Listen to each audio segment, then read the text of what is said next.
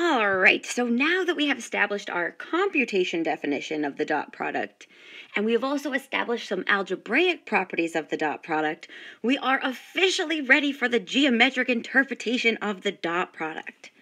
And again, this geometric interpretation allows us to determine the angle between two vectors. So here we go. Given two non-zero vectors, say vector u and vector v, in R2 or R3, their dot product is defined as follows.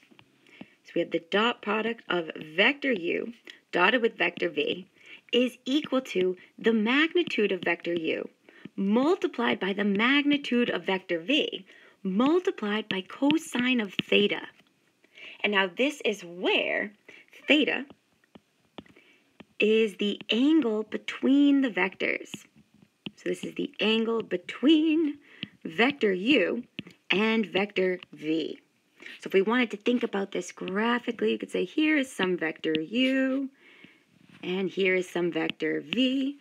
They have to have that same initial point, and we are trying to find that angle in between. So there is our theta, the angle in between vector u and vector v. And this is such that theta must be greater than or equal to 0, less than or equal to pi.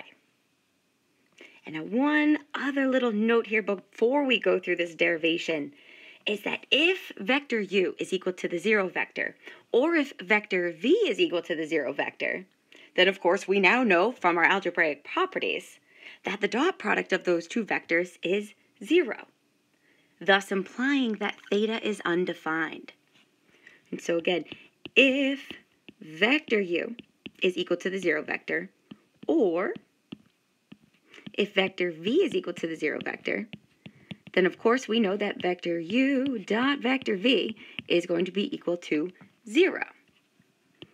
And in this case, the angle theta is undefined.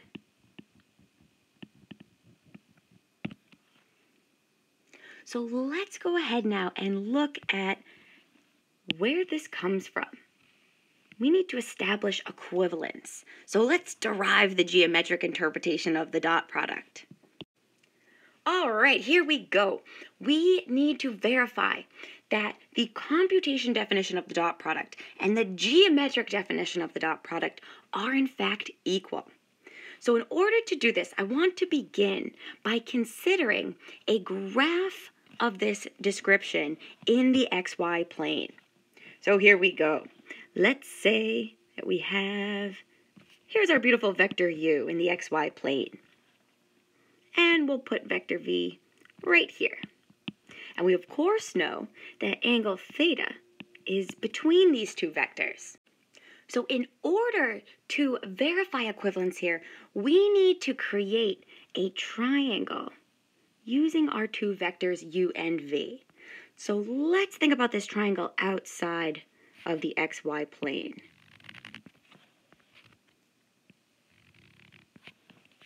So here we go. So we know that this side here comes from vector u. So it's going to have a side length of the magnitude of vector u. And this side on the bottom here is coming from vector v. So its side length is going to be the magnitude of vector v. But what is this side length here? So in order to determine that missing side length, let's go back to the xy plane and create ourselves a parallelogram. So I'm going to take this side length and put it from the origin to create that parallelogram. All right, so here is our beautiful parallelogram. And we have these two side lengths, or those two vectors are equivalent. So what is that vector? Well, by the parallelogram rule, we can see that from the terminal point of vector v, that we have a vector here, and I'll use a different color, that's parallel to vector u, but pointing in the opposite direction. So the missing side length is related to the vector v minus u. So this is our vector v minus u. And the missing side length is the magnitude of vector v minus vector u. And we should also incorporate here that this is our angle theta. So we now need to establish a formula that relates the side lengths of this triangle. And fortunately, we have a formula that relates the side lengths of a non-right triangle. So let's recall here the law of cosines.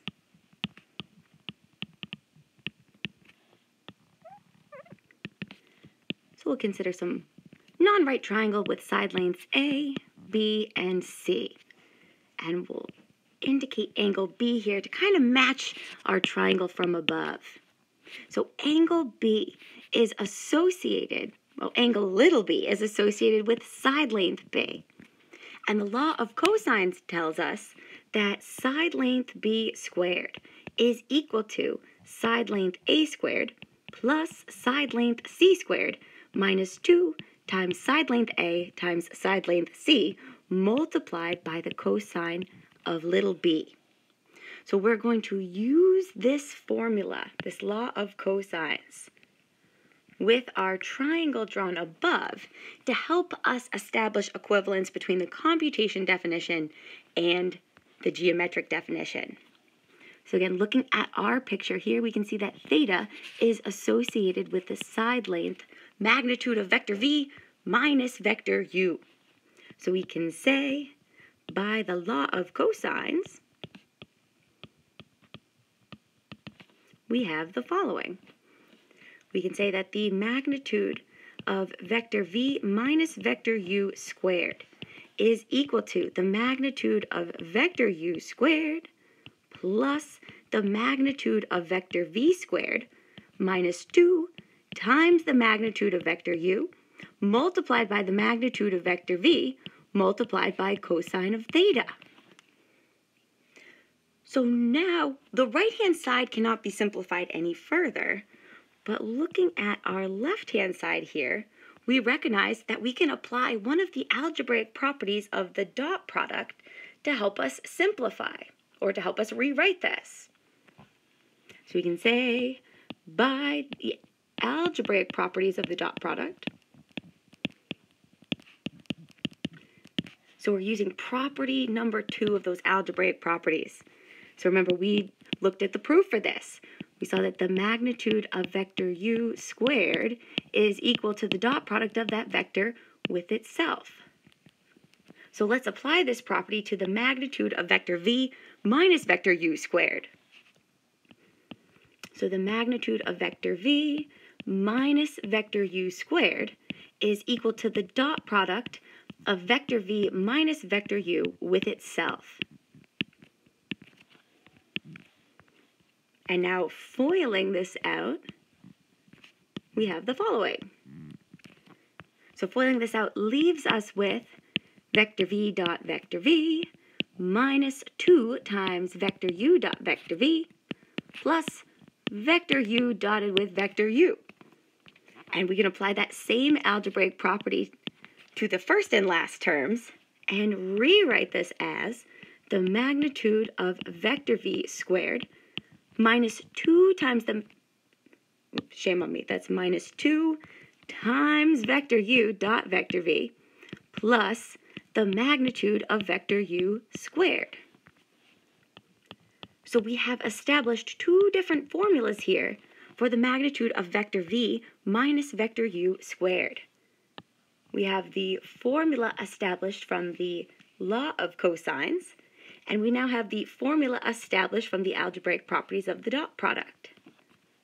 So we can equate these. And we can say that since the magnitude of vector v minus vector u squared is equal to the magnitude of vector v minus vector u squared, or simply by saying, by equating these 2 equations, we have the following.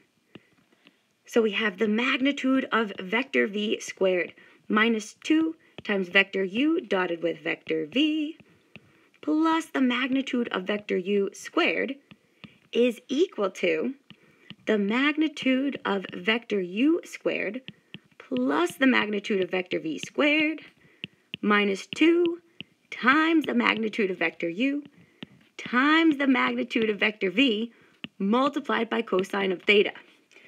Whew! But look at all this beautiful simplification that we have.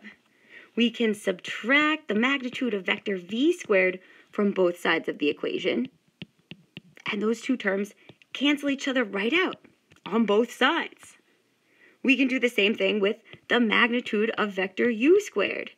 When we subtract this from both sides of the equation, they cancel each other out completely.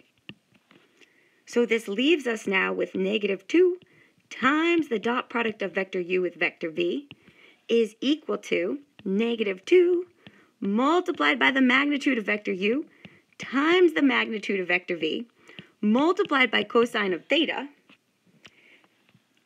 and dividing both sides now by negative 2, we see what we wanted. Woohoo! We see that vector u dot vector v is in fact equivalent to the magnitude of vector u multiplied by the magnitude of vector v multiplied by cosine of theta. Hooray! And now keep in mind too, since this derivation came from a triangle, and we know that the sum of all the angles in a triangle must be 180 degrees, or pi radians, we have confirmed the bounds. So we have confirmed that theta must be greater than or equal to 0, less than or equal to pi.